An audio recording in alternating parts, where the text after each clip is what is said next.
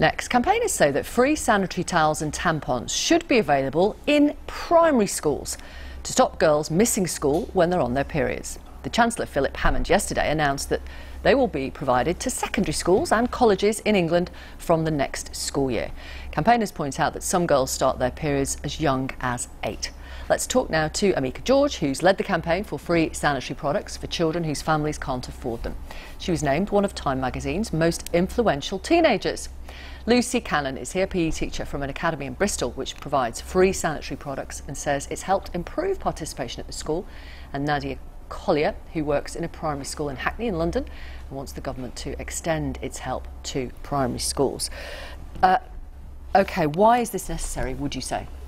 We know that this is 100% happening in the UK, and it's not just affecting girls in secondary schools and colleges. I think it's incredible that the government has finally announced that they're going to provide the products for free, as Scotland has done. My campaign, Free Periods, has been campaigning for this for over 2 years, and it's amazing that they finally responded.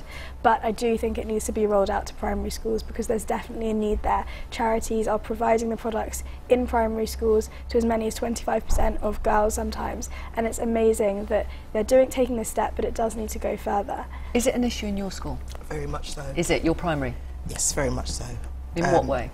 In the sense of for example, my primary school is in a deprived area, and we look at children who are in receipt of free school meals, so we know those families are deprived families, and children are going into their menstrual cycle a lot earlier, and just the support that they would need from primary schools to be able to go through those times is essential, and we're seeing it more and more with young girls now in our school. And Lucy, you would say what to the Chancellor? I think it's really important to make sure that we've got free products for all school children from all ages. It's been amazing that we've now got in secondary school and colleges, but primary schools definitely need them as well. OK. And what difference will it make to secondary schools and colleges, do we all think?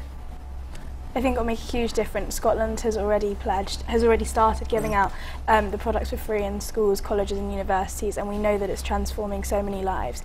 The period poverty is literally robbing girls of an education, and it's awful that in the UK in 2019 girls are too poor to go to school. So hopefully this will make a huge difference. But I do also think it needs to be, as well as rolled out to primary schools as we've said, it needs to be enshrined in legislation, because this shouldn't just be a political commitment that the government can make on a one-off and then the next government can come in and take away. It needs to be solidified as a law. Are girls at your primary actually missing school because they can't afford sanitary products and therefore they cannot come to school? I would definitely say so, but I wouldn't be able to say definitively that's the reason, because we would have various excuses. But we are aware that that is one of the main reasons why some children would be missing school. The stigma, being ashamed of asking for help and support, but not being able to talk about it. Sure. And how do we change that, Lucy, so that it is completely normal? I mean, I can't imagine being 12, 15, even 22 and wanting to talk about my period to anybody, do you know what I mean? Yeah.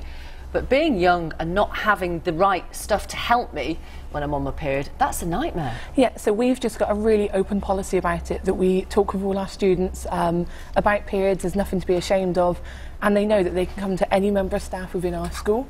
And as for the red box, we've made it available at different locations within the school, and we've also ensured that they can take whatever they need, whether that's an entire pack of pads to last them their whole period, or whether they just need one sanitary towel to last them the rest of the day or for those few hours. Where do you provide all the free stuff? In the loos? No, so they're kept at the moment. We've got them in 3 different places within the school. Right. So one within reception, one in another office, and down in PE.